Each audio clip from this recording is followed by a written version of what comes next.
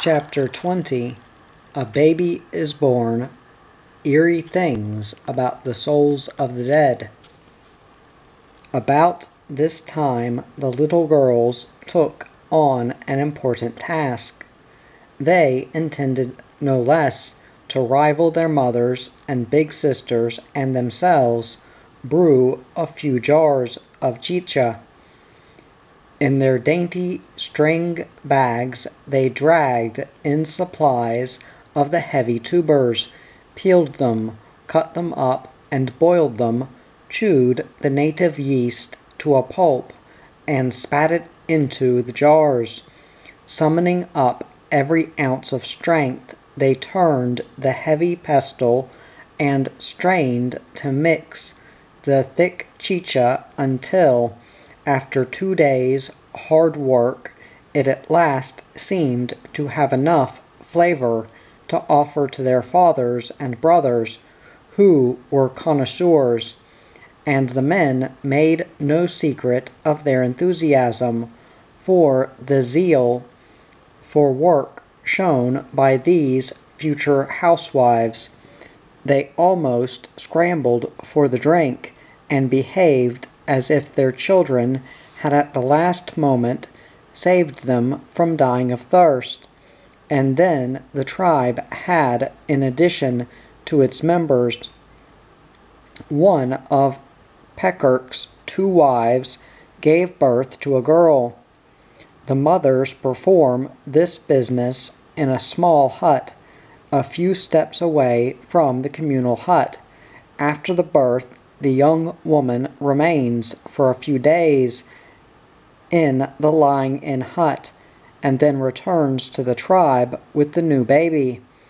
Usually an ugly dark down grows over the whole head of Indian children, from the eyes to the neck, and this young mother hastened to shave the forehead of her little one with a sharp blade of grass, and to paint on the little head, which looked like a monkey's, a perfect head of hair with black pigment. She also pierced the lobes of her ears, and drew through the holes fine threads which she twisted on her thighs from tender palm leaf fibers, and she decorated the tiny little face like a grown-up's, with black streaks and dots. I did not let the opportunity go by without looking for the Mongolian spot on the little one. Many Indians bear at birth,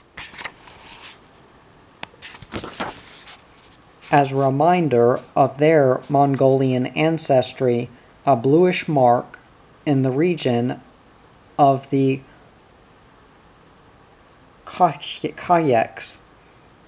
Usually the Indians lose this mark, which is about the size of a shilling, after a short time. Half-caste children all over South America show this racial sign, to the pleasure or the annoyance of their parents, according to whether they are proud of their red extraction or not. In any case, the TUPARI believed that no one was born without Paniao cod, and they thought I was trying to take them in when I assured them that our white children were born without the Mongolian spot. 25th of September, 1948. Pakurik is seriously worried.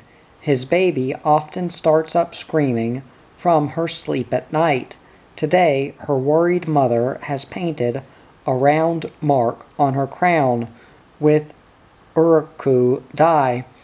This red mark on the back of her head is to scare away, once and for all, the Tarupa, the evil spirit which frightens the poor little child at night. 26th of September, 1948. The days pass peacefully by. I help Vito in the fields, Kurumi has taken my gun to Salui to be repaired, so that on my return journey I shall have a serviceable firearm at hand. So I cannot hunt. To make up for it, I have been out several times to see an armadillo driven from its hole. When the tattoo goes back to his earth after seeking food, the hunters stop up the exit with dry palm leaves. Then they set fire to them, and with a fan quickly fashioned from tender palm fronds, they drive the smoke into the hole. The armadillo tries to escape from the smarting smoke, but in a trice the watchful Indian brings down a club or a bush knife on his head. If, however, there is no fire available, the hunters have to possess themselves in greater patience. They stop up the exit until the armadillo, driven by hunger, crawls out and gets into the basket. In vain it tries to force its way through the plaited creepers, and before it scents danger and can withdraw into its hole again, the hunter sends an arrow through its thin armor.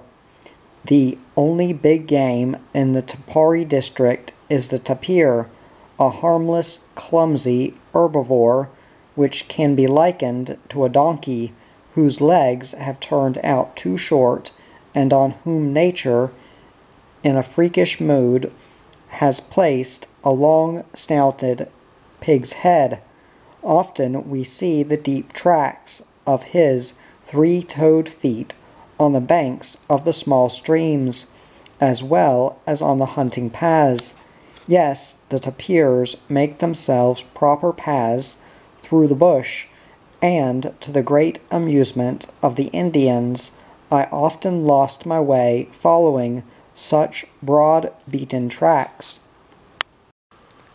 In the dry season, the tapirs usually make their escape from the swarms of big and little gadflies into the cool waters of the streams, and then when these thick-skinned animals are wallowing in the pleasant bath with only the tips of their noses showing, the Indians creep up cautiously and shoot their lance-shaped arrows through their hide. It was just such a hunting party that Kwarume was planning, and he amiably invited me to join them. Unfortunately, he seems to have had second thoughts about it. Before he set out with his family, he apologized sadly and in embarrassment. It would be better if I stayed at home, he said.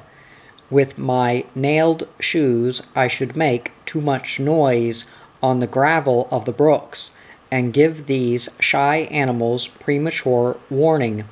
So I was not allowed to hunt tapirs. To make up for it, I went fishing with Valete and the well-built Voya Tisiri. Near the Maloka, only very small streams wind through the woods, and of course there are no big fish there. But now, in the dry season, a pool here and there swarms with little creatures, seldom bigger than a finger. To catch these little fish, the Tupari have a well-tried method: poison. On the way, Valete and his son collected a few bunches of a poisonous liana and cut 2 handy hardwood clubs. Then we descended the steep slope to a small stream. I took my shoes off and hung them over my back. I barked my toes on the slippery pebbles, it is true, but in the jungle one cannot afford to be too susceptible to pain. We followed the narrow bed of the stream for a good while. At every turn we found distinct tracks. Other members of the tribe had already tried their luck as fishermen here. Finally we came upon a large pool which seemed not yet to have been finished. My companions laid one of the bundles on a flat stone. on the bank, and beat the lianas with their clubs. Then they stirred it round in the water, crushed it again with powerful blows, and again swirled it round. The poison in this liana must be really strong, for the fishes were already beginning to appear on the surface, gasping for air, and were soon drifting belly uppermost in the scarcely perceptible current. I rolled up my trousers and helped to gather the catch. Valete and Voyatisiri went to work quite systematically. Not a corner of the extensive pool was spared from the poison, and in every cleft of the big stone blocks they stirred round their bundles of lianas. Hours passed like this until there was no longer any hope that a single fish was left alive. Far and wide on the sandy bank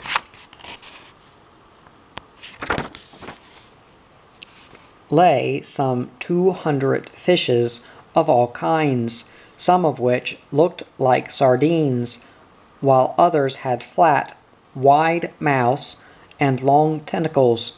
The two Indians packed them carefully in large soroka leaves, and then we set out on our journey home. Again and again my companions would bend down to pick up a stone, and if they were lucky, there would be a small crab hiding beneath it, or some other water creature, which they would then place between their strong teeth and crunch with relish. The 28th of September, 1948. The hunting craze has seized the whole tribe. Today, almost all the Tupari left the Molucca in small groups. In their left hand they carried their bows and a thick bundle of arrows, and on their backs a small traveling hammock and a few corn cobs. They intend to hunt and to poison fish for 5 or even 10 days. Many of them took their wives and children to the hunting grounds. Vito has suggested that I should interrupt my work in the fields as well, but I cannot leave the Molucca now.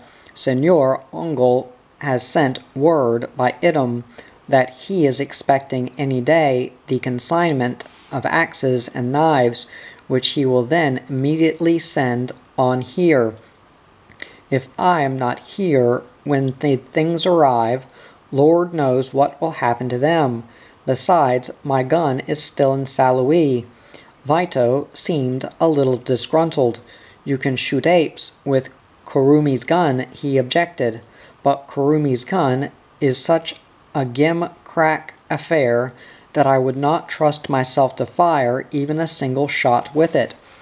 Vito has now given up the pleasure of a hunting trip, lasting several days.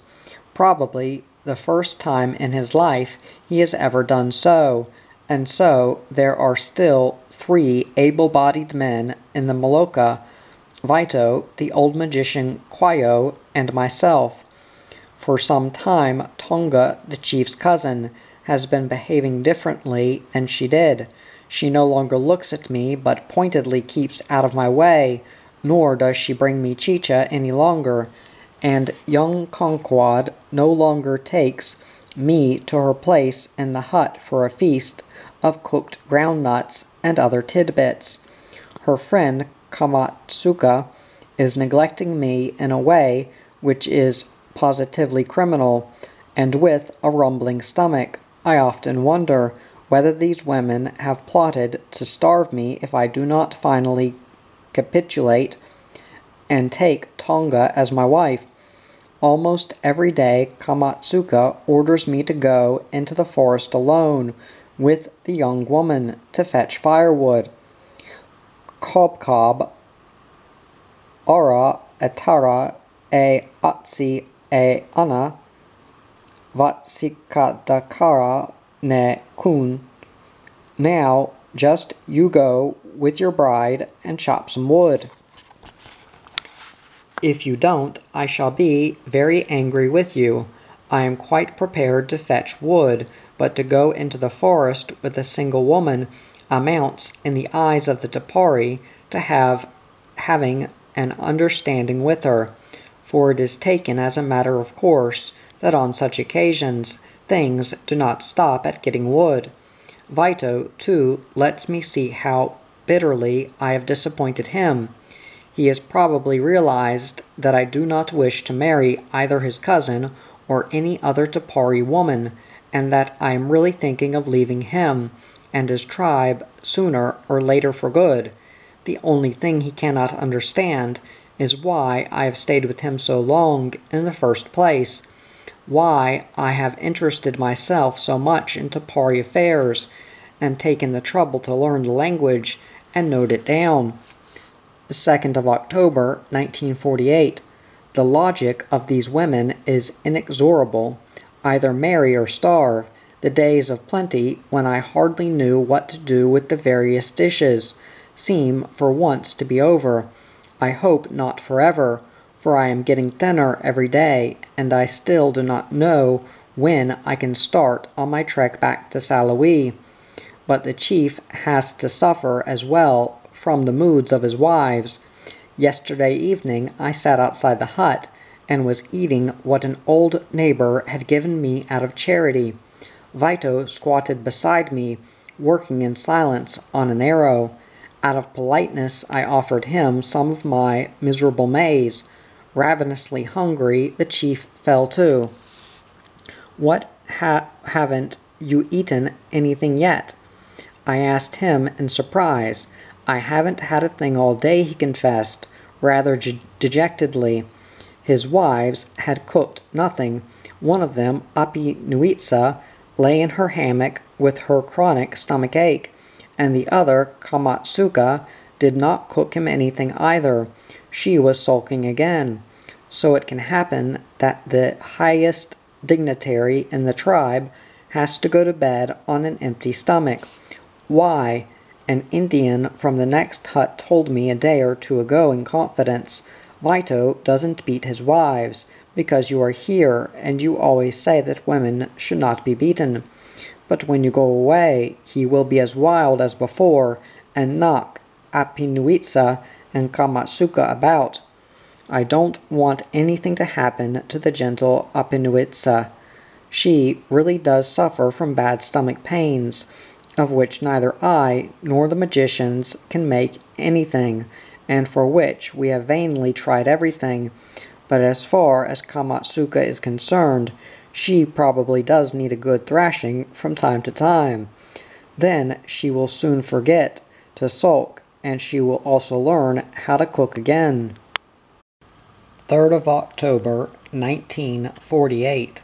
The men are still far away on their hunting trips, and wanderlust has seized the women as well. In large and small groups, they set off early all over the forest, and a really uncanny silence descended on our settlement. It was evening before they came back, and with what they had caught. This consisted principally of little fishes, which they had caught by emptying out small pools.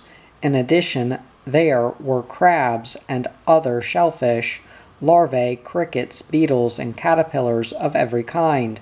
They now stewed these in moquecas over their domestic fires, and they also roasted maize and grilled tubers.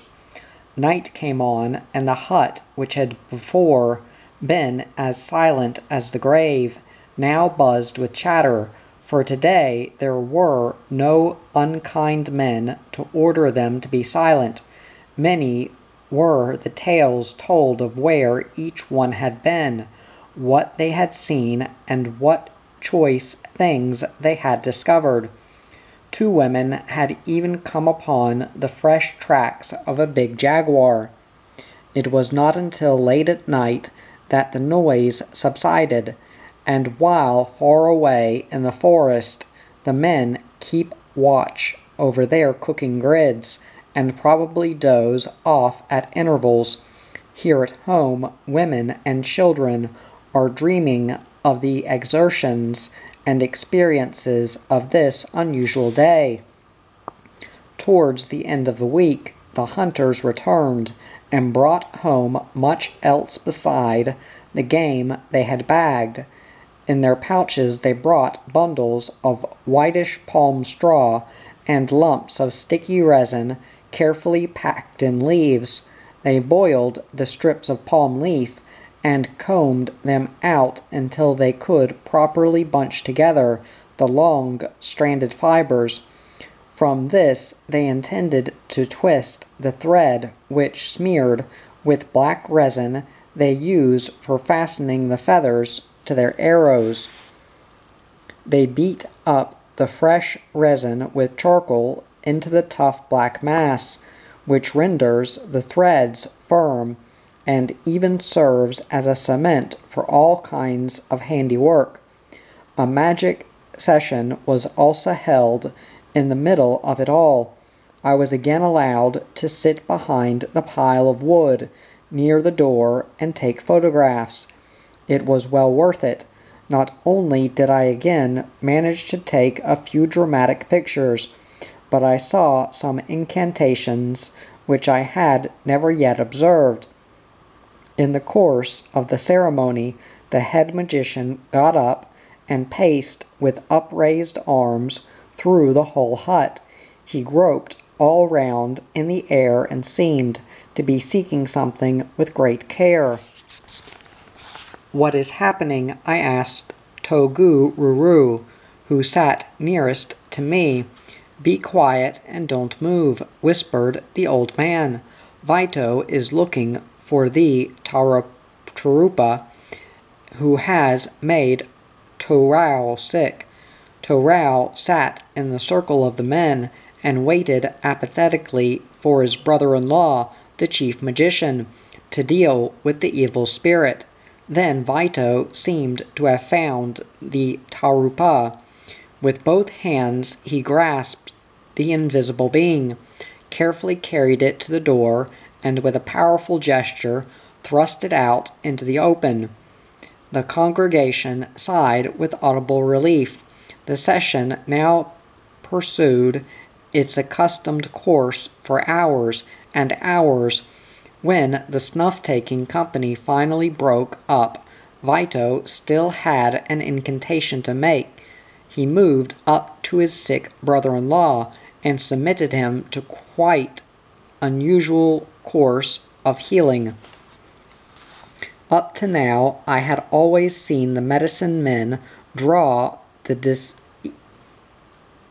diseases from their limbs of the patients who sought their help only by means of sucking and spitting. But today Vito did not stop at this. The malady seemed obstinate, and a call for more effective remedies. The sick man's wife, Vito's sister Aboika, brought along a huge moqueca, and to my astonishment the magician unwrapped a whole roasted sapaujo monkey from the leaves, which were scorched. Vito was in deadly earnest. He told me to fetch a knife and cut off the monkey's head. I obeyed in some surprise, whereupon Vito hissed angrily, "Hurry up and give me the head, and don't stamp about so loudly on the ground." I handed him the head and crept to my place. The chief turned to the sick man again. Torao was squatting with closed eyes, and the magician stroked the whole of his body with the monkey's head, amid many incantations and strange sounds, breathing and clicking of his tongue. At last Torao was allowed to withdraw. Vito looked at me again, this time in a more friendly fashion, and no longer held back from me the explanation of the strange ceremony. A magician from the Vayoro tribe had come to the TUPARI some time before to look for a wife, for his wife had died, and the Vayoro had fewer women than men, but none of the single TUPARI women would marry him and leave the tribe, and no father was willing to give up his daughter. Furious at this snub, the wooer returned to his tribe, and in revenge sent out an evil charm. The charm struck Torau, and until today, none of the tribe's medicine men had been able to drive it out. Vito's last hope was the head of the whistling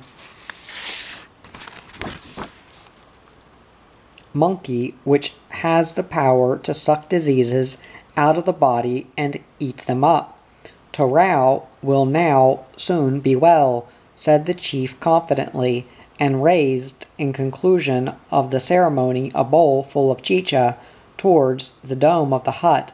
He had to offer this to the Vamaua Apoga pod, he explained, the souls of departed magicians, because they had helped him during his incantations. Thus the TUPARI consider themselves linked in a special way with the supernatural world and have a strange conception of the continuance of human life after death. Ever since the young magician Padi, on that unforgettable moonlit night, first told me about the souls of the dead, the Pabed, I have followed up these matters again and again, with particular keenness. It was no light work, for it is precisely its supernatural matters like this that such vocabulary as I have in common with the TUPARI fails me utterly, and yet as the weeks went by I was at last able to find out a thing or two from them. When a TUPARI dies, then the pupils of his eyes leave him and change into a Pabed. The Pabed does not walk the earth like living men, but his path to the realm of the dead leads over the backs of two great crocodiles and two giant snakes, a male and a female. Ordinary folk cannot see these crocodiles, only the magicians see them in their dreams. Often the snakes rear up towards the sky, and when it rains they become visible to everybody. That is the rainbow. The Pabed then strides over the backs of the snakes and the crocodiles to the village of the dead. He also passes two huge jaguars, who frighten him with their roars, but who cannot do anything to him. At last the dead man reaches his new home, which lies on the big river Mani Mani. But he sees nothing of all this, for his eyes are still closed. He is first received by two fat worms, a male and a female. They bore a hole in his belly and eat all of his intestines. Then they crawl out again. Now comes Patobeka, the head magician and chief of the Maloka of the dead. He sprinkles stinging pepper juice into the newcomer's eyes, and now for the first time the Pabed sees where he has come to. In astonishment he looks about him, and sees nothing but strangers. They all have hollow bellies, because the worms have eaten their bowels, and their teeth are nothing but short stumps. Sadly he asks Patakobakia, "Where am I, and who are all these people?" "These are your parents. These are your brothers and sisters," laughs Patabakia scornfully. But this is a cruel lie. The Pabed sees neither parents nor brothers and sisters, but only strange beings staring dully at him. "Then I really have died and gone to the Pabed," says the dead man, and with the horror he notices that he too has only short stumps left for teeth and no bowels. Then Patabakia hands him a bowl of chicha. The new Pabed drinks it, and Patabakia leads him further into the village of the dead. There an old couple of giant primeval magicians await the newcomer. If he is a man, he must in full view of everyone copulate with the ancient giantess Vage, but if the Pabed is a woman, she must give herself to old Macalero. Later, the Pobed no longer have intercourse in the usual human manner, but the men breathe on a bundle of leaves and throw it at the backs of the women, and in this way they become pregnant and bear children. The Pobed live in large round huts. They have no hammocks, but sleep standing up in the hut. They lean against the supporting post and cover their eyes with their arms. They clear no woods and plant no fields. Patobakia does all this with a magic gesture of his hand and with his magic breath. The chicha, which the Pobed women brew from ground nuts, does not ferment, and so the dead men cannot get drunk. However, they frequently sing and dance in their full array of feathers, and the TUPARI's magicians hear their songs when they visit the Pobed's village in their dreams. If ever a Pobed falls, if he eats papas, the Pobed's papas are much bigger and sweeter than those of the living, and make sick men well and old men young again. This was what the TUPARI had to tell of the Pobed, but I soon found out that they are not content with an afterlife lived by one soul. On the contrary, their tales were haunted by the ghostly presence of a second soul, which does not go to the Maloka of the Pobed, but which, for some time after death, floats away somewhere to distant heights. When someone dies, and the pupils of his eyes go off to the Pobed, then we bury him in the hut, or where we have burnt down an old hut. Immediately the heart begins to grow in the dead man's body, and after a few days it is as big as the head of a child. Inside the heart springs up a little man, who grows bigger and bigger, and bursts out open from the heart, just as a bird breaks its shell. This is the Ki Apoga pod, but he cannot crawl out of the ground, and weeps with hunger and thirst. The relatives of the dead man therefore go hunting.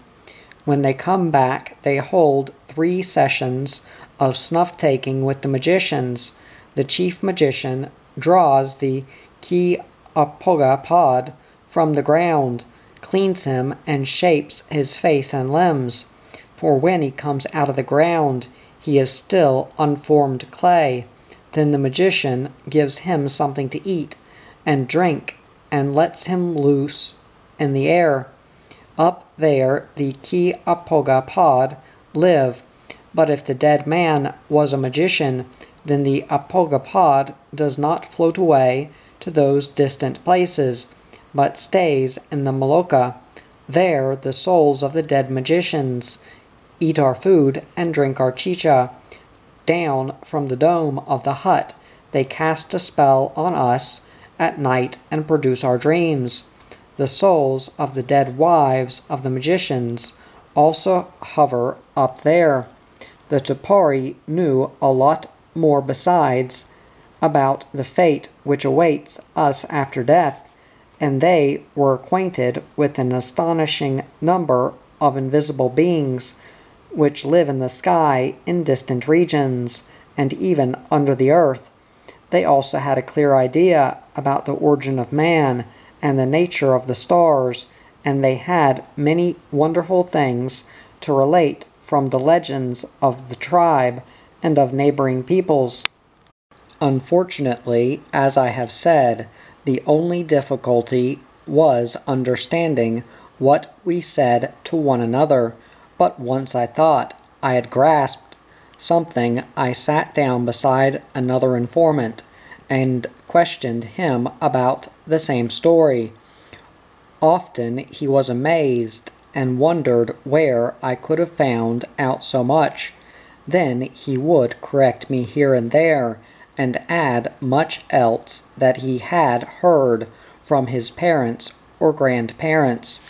And finally I had a complete picture of how these forest dwellers explain the hereafter and all the things which the human spirit is, I suppose, predisposed to speculate on whether the inquirer is a highly civilized savant or a naked Indian in the tropical jungle.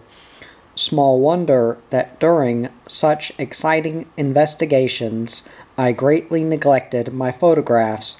A contributory factor was the suspicion and uneasiness which many men and women showed when I leveled the camera at them, and so now I photographed, almost out of a sense of duty, the long list of subjects which I had drawn up during the preceding months as being essential, and yet the art of photography found two new devotees, Vito and his son Conquad. I had taught them how to hold the Leica, look through the viewfinder, and release the shutter. At first they had hung back dubiously, but now the sound of the shutter seemed to be heavenly music in their ears. At the same time they gained a certain confidence if I let myself be photographed by them without any fear. Then there could not be any evil spell attached to this strange apparatus. They therefore need have no misgivings about being taken by me. Slowly I began to prepare for my trek back. I believed that I had now learnt the essentials of Tupari customs and beliefs, and I had taken enough photographs for my purpose. I was particularly pleased to think that many of the pictures of the magic ceremonies had probably turned out well. I now wanted to engage in a little barter with my neighbors in order to have some souvenirs to take home. Then Vito realized that I was serious about leaving, and that neither the prospect of becoming a chief nor his pretty little daughter Kabatoa or the hard-working Tonga could bind me to the tribe, so he decided to accompany me as far as Salui. First, however, we should have to sow the maize, and have 2 big chicha parties, he decreed. Only then could we set out.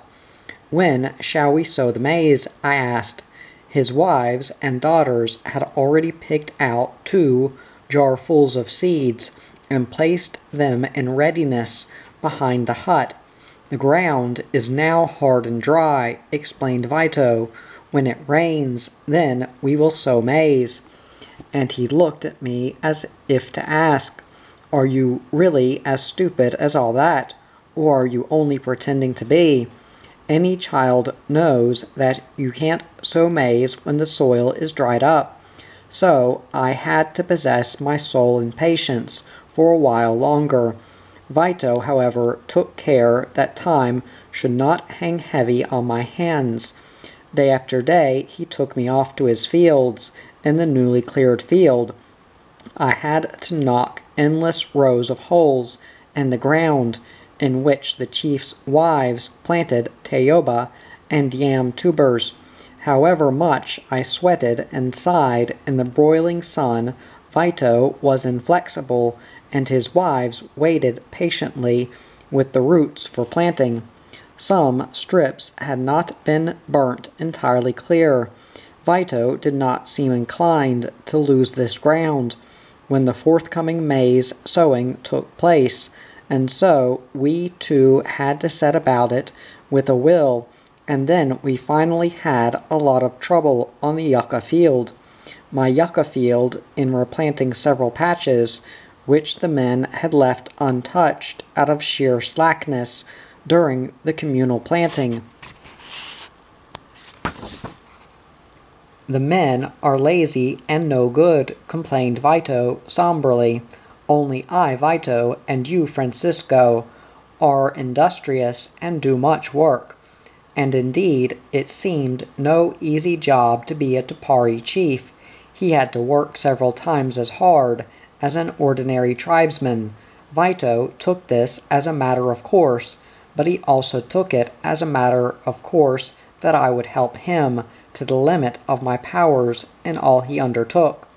As a matter of fact, he had once asked me whether my father was a chief in the tribe of Suizos, and I had thoughtlessly said that he was.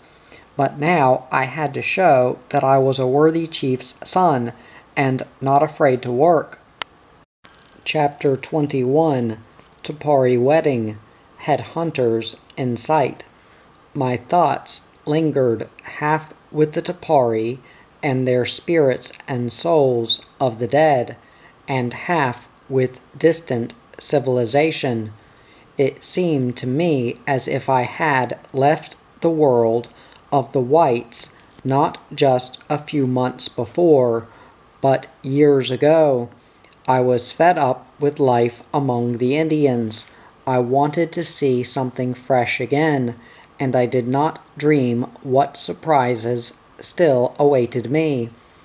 One evening Vito let fall some strange remarks about Nienkiab, the daughter of the chief next door, to whom Idum had paid his addresses. I could not make sense of what he said, but obviously something special was in train. Next morning I went into the neighboring hut, and found a part of Quarume's quarters separated off by a screen of poles and straw mats. I looked through the narrow entrance and saw Nienkiab sitting on the ground. Kabatoa, Vito's little daughter, had come with me, and I looked at her inquiringly. Nienkiab will get nothing to eat or drink for 5 days, and she must sit here. People might see her blood, explained the little girl shyly. Iharipod kara neon. Are you hungry? I asked Nienkiab, who squatted there pale and thin, not daring to look up. Vari pod kara on. She whimpered and went on turning her spindle. I discreetly withdrew, and once again had subject matter on which to question and cross-question my friends for days, until it seemed to me that I had at last found out the strange mortifications of the flesh little Nienkiab was subjected to, and the whole general procedure with Tupari marriage. When a Tupari has reached an understanding with a girl, then a solemn interview takes place with the father, and a price is offered: bows, arrows, espadas, or ornaments, which the young man is particularly skilled in making. With a modern Tupari father, however, it may well happen that he is not satisfied with this, but requires the suitor first to go and earn an axe, or at least a bush knife, from the whites. If the bridegroom is a young man, he goes with his hammock and personal belongings to live with his father-in-law and has to work with him. An older suitor, and particularly a chief, is not required to do this. He simply takes the young woman as his wife.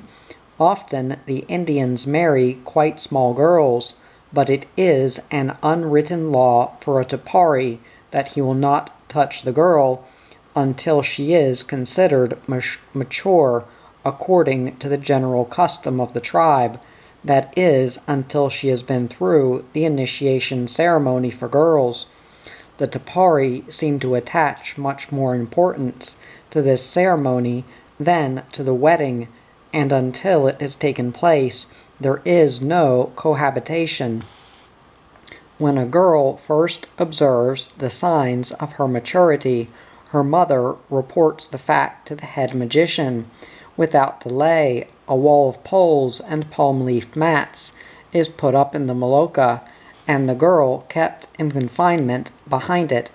For 5 days she receives neither food nor drink, until at last the magician blesses a little jar of thick unfermented chicha for her, and during the months which follow, this kind of chicha forms the young woman's sole nourishment. Above all, she must not touch meat or fish. She is not allowed to leave her retreat, to bathe, or to wash.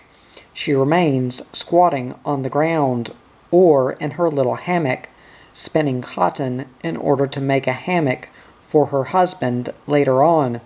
If she has a husband, she is forbidden to see him or talk to him during the whole of this time. Only after 2 or 3 months is she released.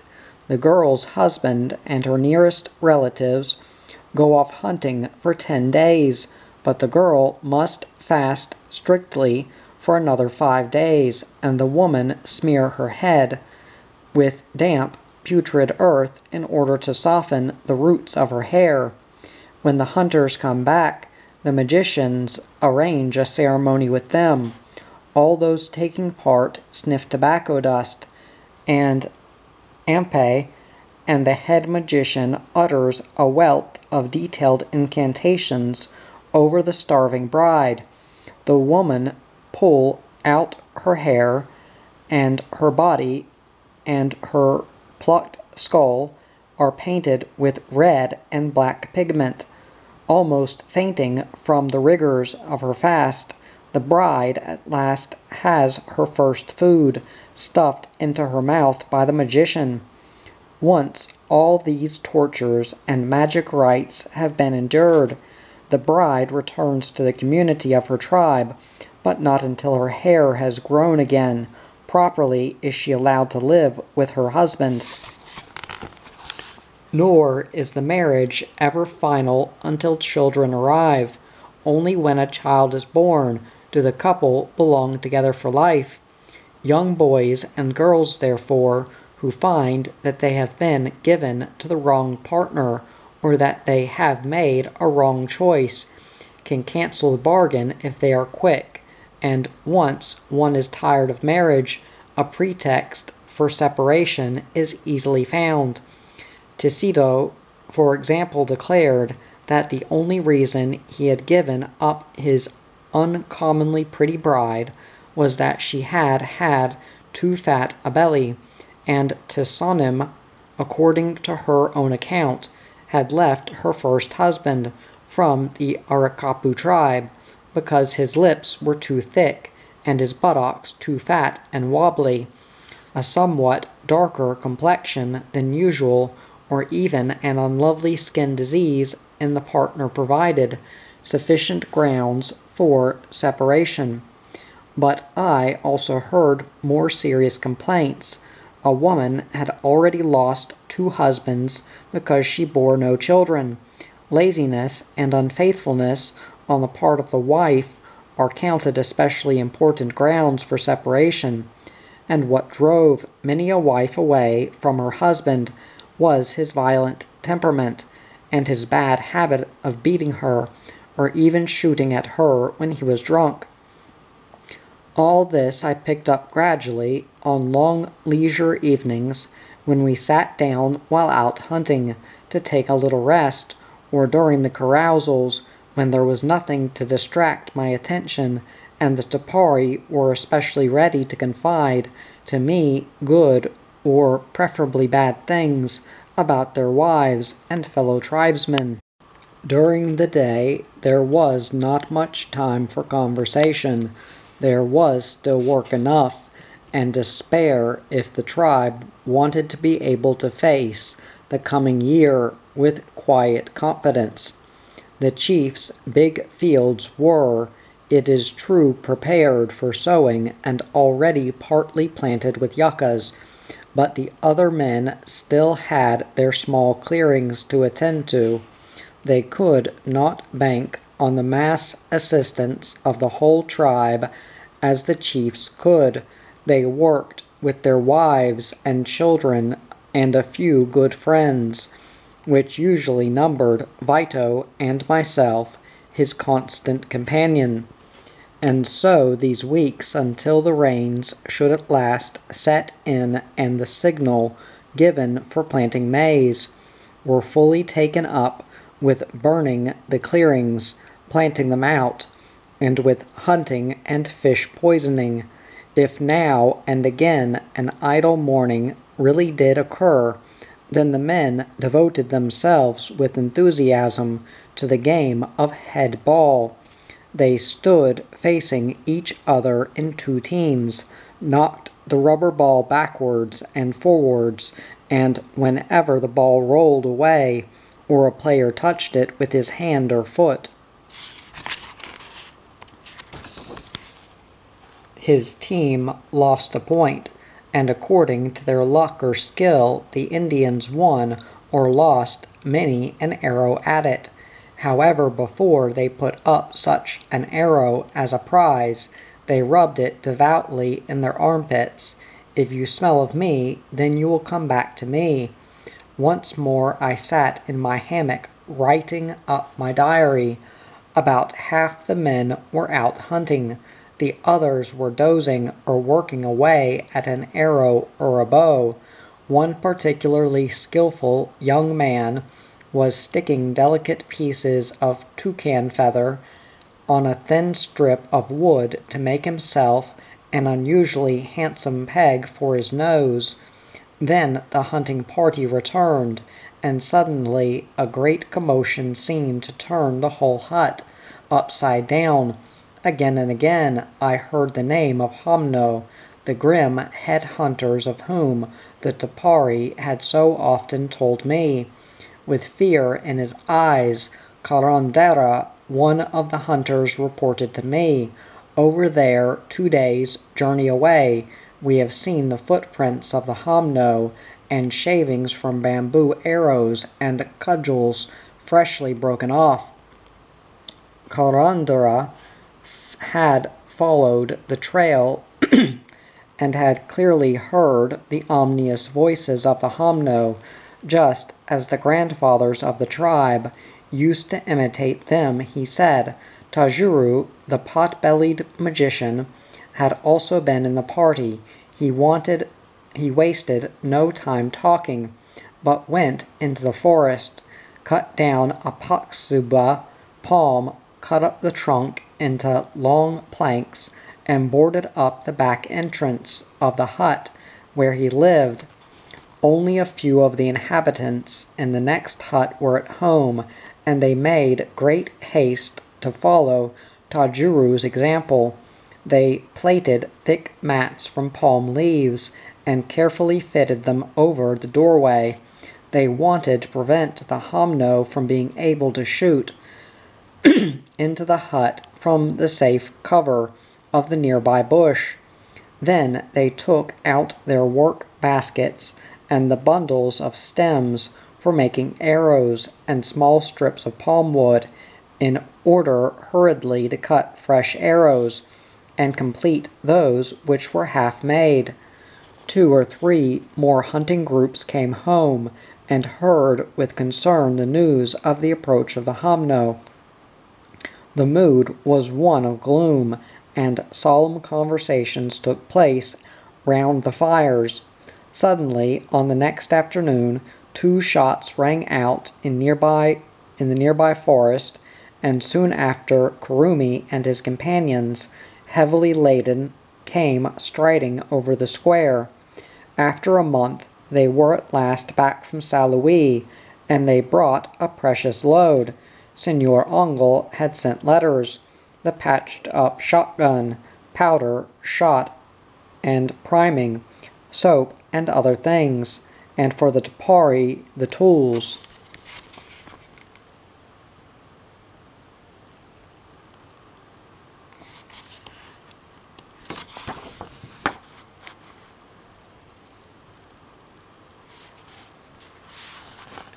Which had been promised to them. Each of the workers would receive either an axe or a bush knife. I was to superintend the distribution, but it was not as simple as it seemed. They would all far rather have had an axe, and many an Indian made a wry face at me, as if I ought to be able to convert a bush knife into good steel axes. The joy over the safe return of the messengers and the tools was rudely interrupted. At twilight 2 lads came running into the hut with more grim tidings.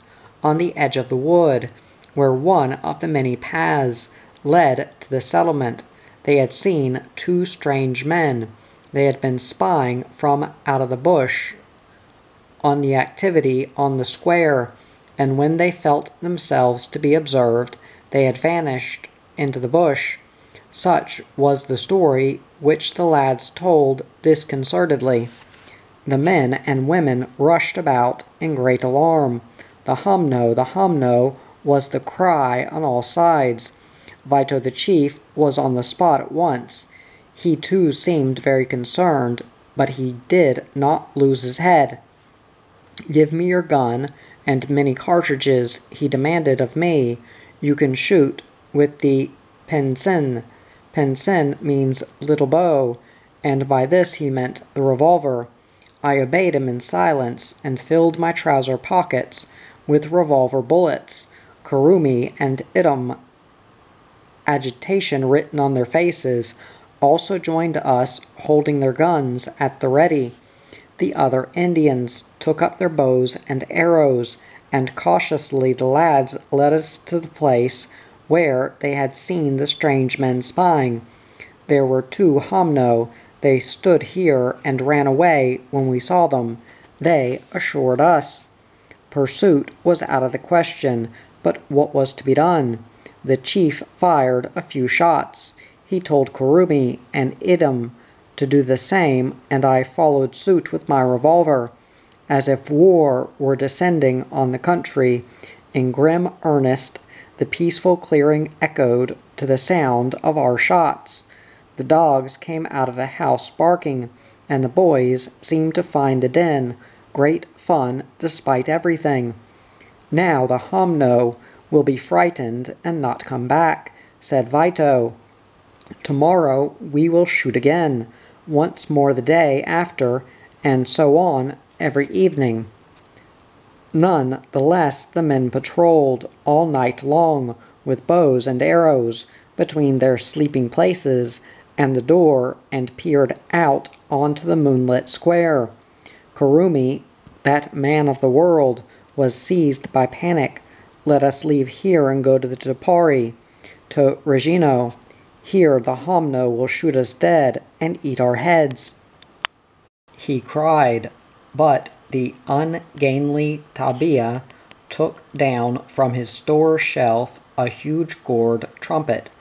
Other tribesmen followed his example, and the night then echoed with eerie, long-drawn-out sounds. Everyone, old and young, joined in with a blood-curdling war cry. Cold shivers ran down my spine. What sort of company had I fallen in with? And now they were in the right frame of mind to recount for the 100th time the grisly tales of the wicked head-hunters. It was late before I lay down to sleep, fully dressed and with my loaded revolver in my hand. Times out of number I started up from my troubled dreams, bathed in sweat, but morning dawned without the slightest incident having occurred.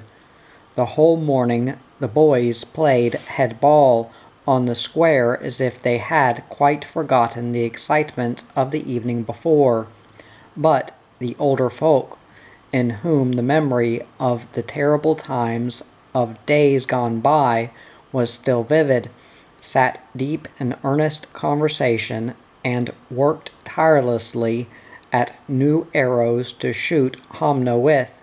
Kurumi and Idam, the 2 brothers-in-law, squatted down beside me, and together we put fresh priming in the empty cartridge cases, filled them up with powder and shot, knocking it home with a wad of fine wood shavings, which the Indians had collected when scraping bows and espadas. A particular worry preoccupied Vito. His brother Iad had not yet come back from a hunting expedition, and who could tell whether he had not fallen into the hands of the spying Homno? If Iad does not appear tomorrow, we will all set out and shoot Homno, he announced with a deadly solemn face. Now we have 3 guns and enough powder and shot. Whether on this campaign I was to go along with my revolver, or whether he intended to leave me behind with the women and children to protect them, he did not make clear for the moment. To everyone's relief, the missing men came back home that same evening, heavily laden with spoils of all kinds. They were besieged with the sensational news, but Iad did not seem very disturbed. He said nonchalantly that the 2 lads must have been taking us in, and soon I was also wondering what to make of the affair. Had the 2 fellows, after all, hoaxed us, or had they been the victims of their own imagination? Were they trying to create a sensation, or merely looking for a pretext to leave the tribe forever and go to the whites in St. Louis? Vito remained serious. Every evening he loosed off a few shots outside the Maloca to the accompaniment of shrill cries from the boys and the barking of the dogs. At last he considered that the danger was probably over for this time. Doubtless the Homno had seen on the plantations that the trees had no longer been chopped down in the old way with stone axes, but with new, unknown tools, and doubtless these wild neighbors were forced to conclude that the simple Tupari of the old days no longer lived here. And if then, in addition, they heard the shots, they would be thoroughly alarmed and no longer venture into this vicinity. I, on the other hand, was plagued with a fresh worry. Would the Tupari be able in such circumstances to bring themselves to leave their wives and children alone in order to carry my baggage to St. Louis? Or should I have to spend the whole rainy season in this Maloca until the chief considered that the danger from the east was finally disposed of? Lastly, the possibility that the headhunters might actually come in hordes and attack the Maloca was one I dared not dwell upon in detail. Only in my troubled dreams did I sometimes see my head bubbling away between ground nuts and yucca, with a grim Indian woman prodding impatiently at it with her ladle to see whether it was done. For the first time I did not see the sun rise over the Tupari Maloca. The rainy season was beginning. Tiny drops fell incessantly. Then Vito decided to sow the first maize, and I took fresh hope that my stay with the Tupari might slowly be nearing its end. But at the same time a painful sensation stole upon me unawares. I felt, as never before, that these naked people, at first so strange and often repellent, had become in the course of months close friends and good neighbors. There was no one in all this huge hut who had not offered me, when I was hungry, a roast tuber, a papa, or a bowl of chicha, with a friendly word. All in their own way were considered about my welfare, and equally they all knew that I had grown to like them as much as they liked me.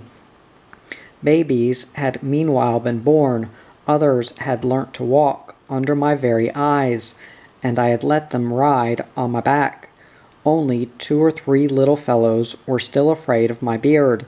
The others were not afraid to pull it, and they all called me, familiarly, their grandfather, or even Toto Omsiton, grandfather with the long nose. Imperceptibly I had entered into the life and work of the tribe. The Indians had grown used to me and I to them, and despite many hardships it just seemed to me that things must now go on like this forever, since Idam had come from Salouy, and with him a noticeably alien atmosphere. It struck me how many little habits I had already taken over from the Tupari. I no longer nodded my head to show assent, but drew a loud, deep breath through my mouth, as they did. I no longer ate with my mouth shut, as I had been taught in the nursery, but opened it wide, for in the jungle only monkeys eat with their mouths closed, because they are afraid that a morsel might fall out. After meals I belched uninhibitedly, to show that I was really full. To eat from the same pot as the Indians, and to drink from their unwashed calabashes, seemed to me the most natural thing in the world. Equally, as a matter of course, the chief would pick up my spoon during our meals together and put away a mouthful. I had long since lost the habit of raising my hand to my mouth when I coughed or yawned, and if ever an unpleasant smell assailed my nostrils, I cleared my throat and spat like the Indians. The few formulas they used in greeting had also become familiar to me, and I had unconsciously picked up much else besides. All this helped to efface more and more the difference between me and my hosts, or at least to make me forget it. The strange variety of objects in my baggage soon caused to rouse any special interest. The only thing they still could not really get used to was being photographed. On the other hand, I had had to hold my wrist watch to their ears countless times, and Vito's special joy seemed to be my pocket torch. During the nights when a party was held, the wisest thing to do was to hide it from him, for he took the utmost delight in shining it in the eyes of those who were asleep or drunk, or searching the surroundings of the hut to see whether he could not perhaps discover a couple making love on the quiet. But when I dismantled the torch into its separate parts, even the oldest woman in the hut came hurrying to the scene, and there seemed to be no end to unscrewing and putting it together again. Of course, the radio at first seemed positively uncanny. I had explained as well as I could how it was that music and talk came from the magic box, but even after some months, a boy asked me in which of the valves the girl who sang so sweetly was sitting in, which one the musician sat, and where the man with the deep bass voice was, and one old woman in utter bewilderment summed up her astonishment in the words, "Kire on, you're not human beings, any of you." But later the Tupari thought that, compared with the achievements of their magic priests, the radio did not really represent anything very special, for the souls of the magicians, when they are asleep, or when they sniff impe, go on fabulous journeys, and they hear the voices and songs of the spirits in heaven, and the souls of the dead, even without the help of any apparatus. For a long time the Indians simply could not see the point of writing. Why scribble on paper for hours and make such uneven strokes above and below the line? If only I would decorate the white sheets with a beautiful zigzag line without the ugly pothooks and hangers. And really, these tarupa, they did not even have a central parting on their heads. One evening before a carousal, when I was sitting all unsuspecting with the chief's family outside the hut, Kamatsuka suddenly picked on me.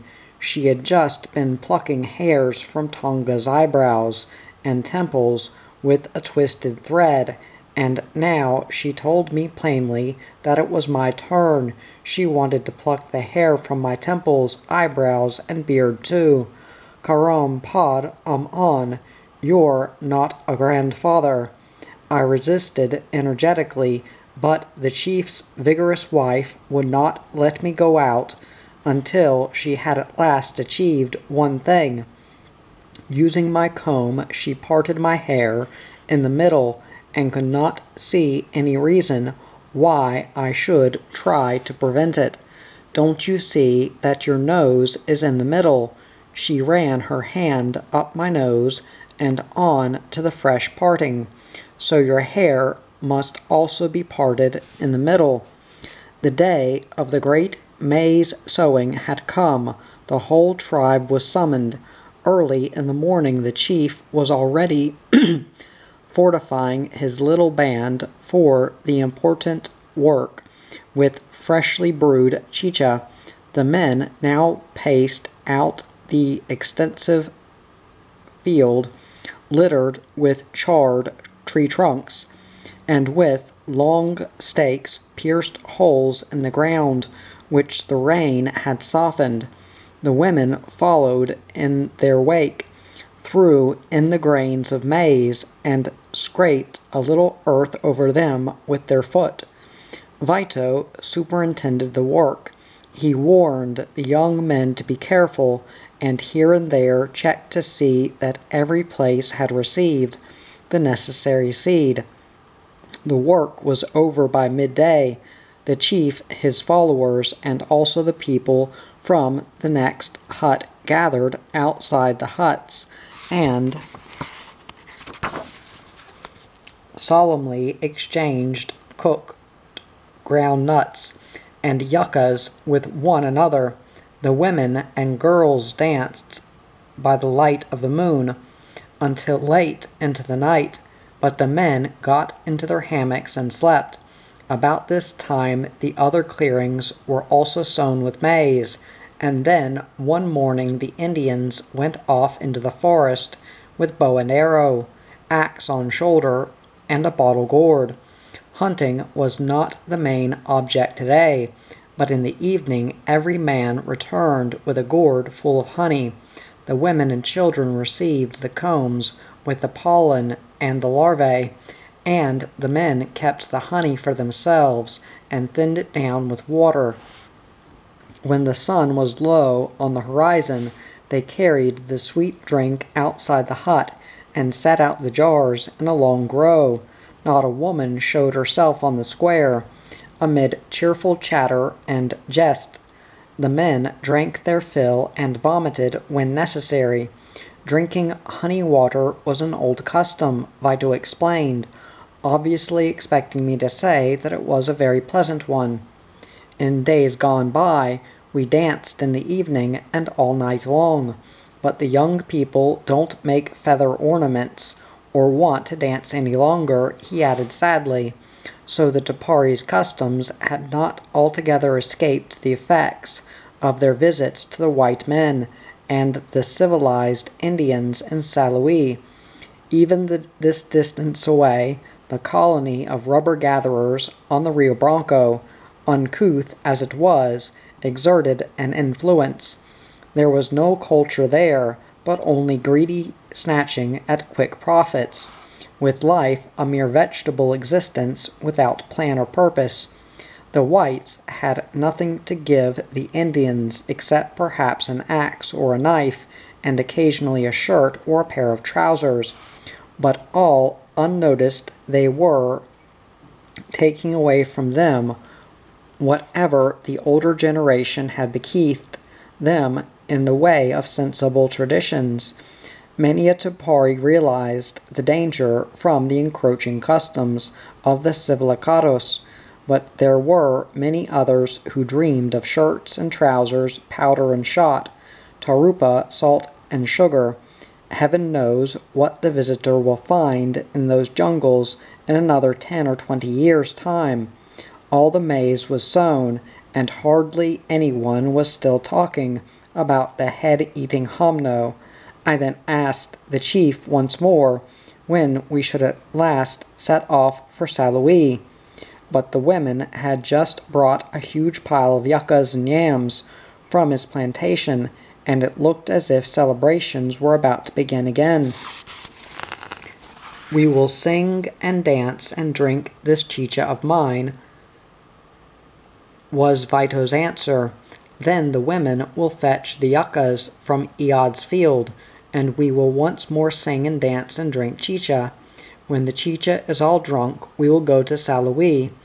I had got used to not contradicting the chief, and so I bowed to these last instructions of his, although I feared that during the next few days the rainy season might set in with full force. 2 more chicha festivals. That meant 3 days brewing and 3 days drinking, followed by another 3 days of each. So I still had almost 2 weeks left, and time to consider what I wanted to obtain from the Tupari by barter, and take back to Switzerland. In my bags and boxes on the shelf over my bed, more and more objects were accumulating: bows, arrows, espadas, a stone axe, and other strange tools made of bone, rodents' teeth, snail shells, fire borers, spindles, needles of palm, wood, and ape bone, pretty combs, spoons from fruit husks, cooking ladles, carved stools, hammocks, string bags, work bags, ornaments of all sorts, wind instruments, and bone whistles. Anything on which the Tupari had bestowed particular care, or which had entailed a lot of work, they did not part from without first eating their breath, as they called it, with ceremonious gestures. During that long period their breath had entered into these objects, and on no account was I allowed to carry it away with me. They had to swallow it again with magic gesticulations. Many of the men and women found it hard to part from their belongings. The magicians in particular were sad to lose the equipment which they had employed in the ritual of raising spirits, but everyone received a fair price, and seemed satisfied with the bargain. I still had a little time left to pursue one other matter. I was able to make tactful further inquiries about the spirits with which the Tupari believed the sky to be peopled, and the origin of man as they conceived it, and in this way I learned many more surprising things.